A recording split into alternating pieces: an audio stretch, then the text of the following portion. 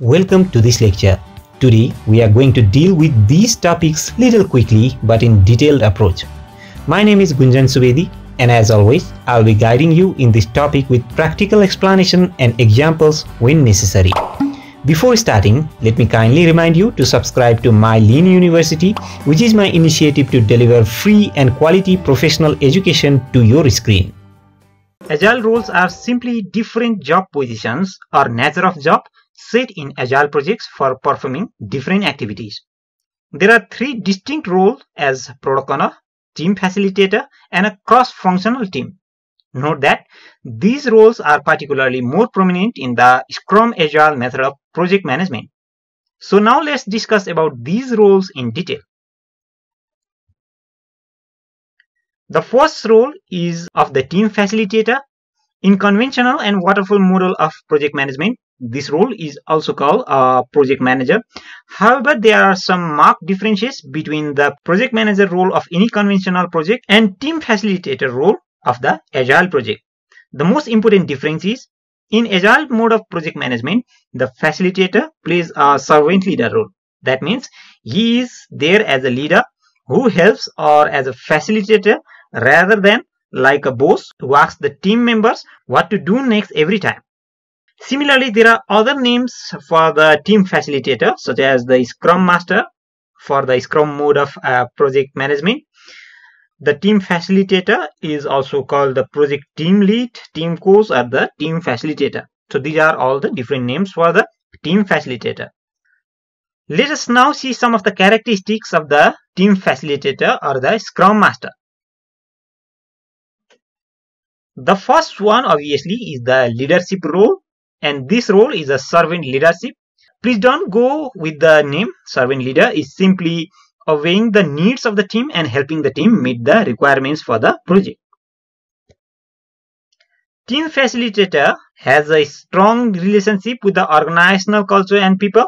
Sometimes the external team coach are hired in some project management because of the experience, but this has a disadvantage as external coaches need time to understand the team's behavior and needs and analyze the stakeholders.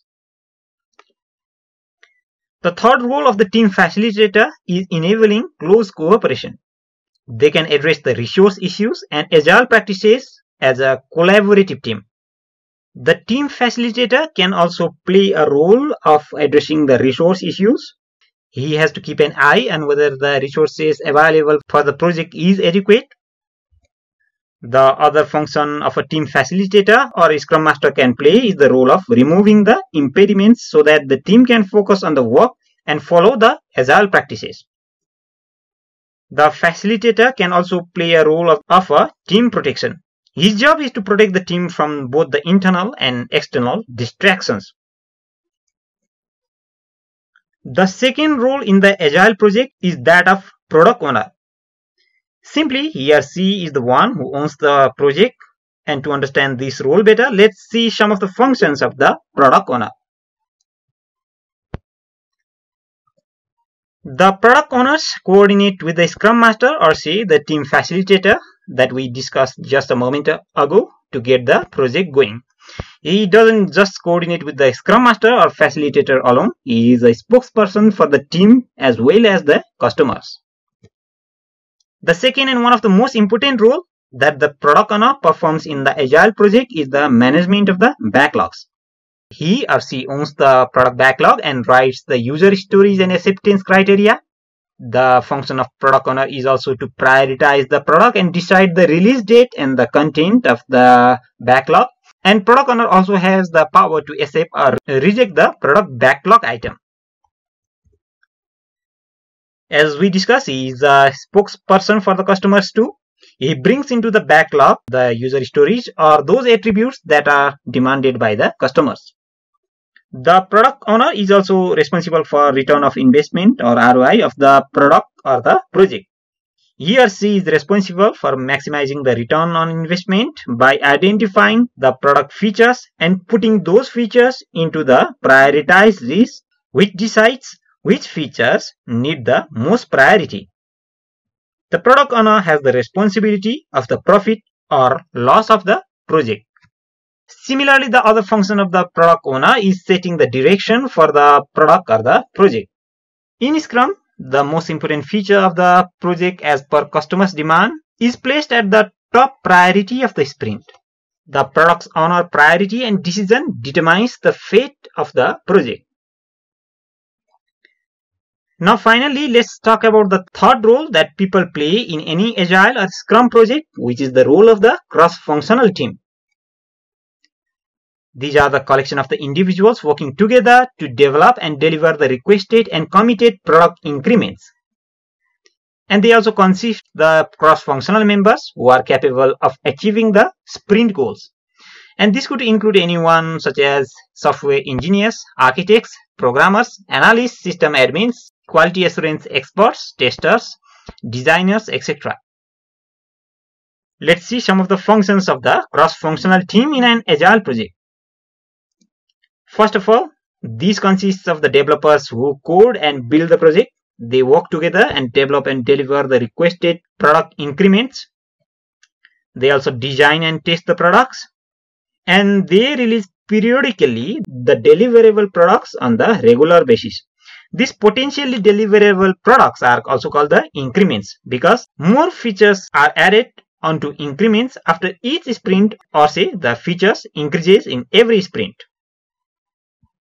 They also decide how many items to put on the sprint and how to achieve these goals. So after the product owner prepares a backlog, the cross-functional team members select these and prepare and prioritize the sprint backlog with a plan to achieve the project goal.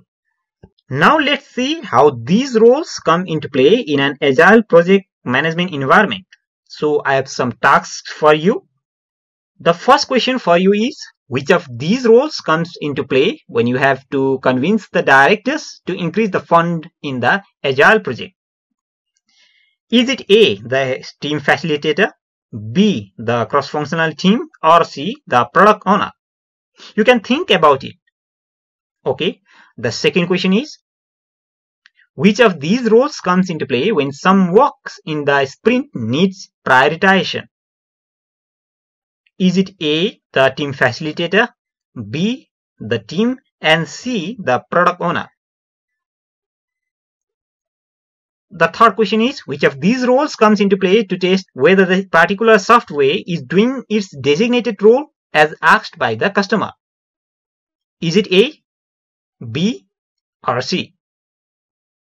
You can write your options to me through the messages. While I get a lot of messages, so I may not be able to check or reply all the answers or your requests. I will also post this question to the Facebook group. My Facebook group is My Lean University, which I have created for the student support.